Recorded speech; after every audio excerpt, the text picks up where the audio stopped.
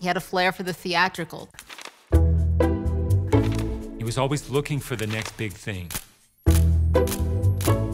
He was ambitious, and he had an amazing imagination. L. Frank Baum was literally a rainbow chaser. He went from one profession to another, and he failed at almost everything but writing children's books. No one was expecting The Wonderful Wizard of Oz. There was nothing on the market quite like it. It was not typical of the children's books being published at that time. In every other fairy tale, the heroine has to marry the prince.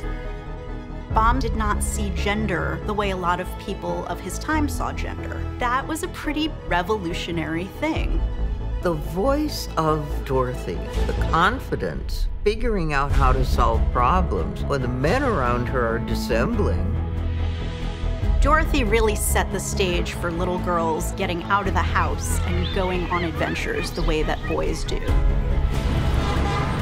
Every generation reinterprets the story based upon what their experiences are.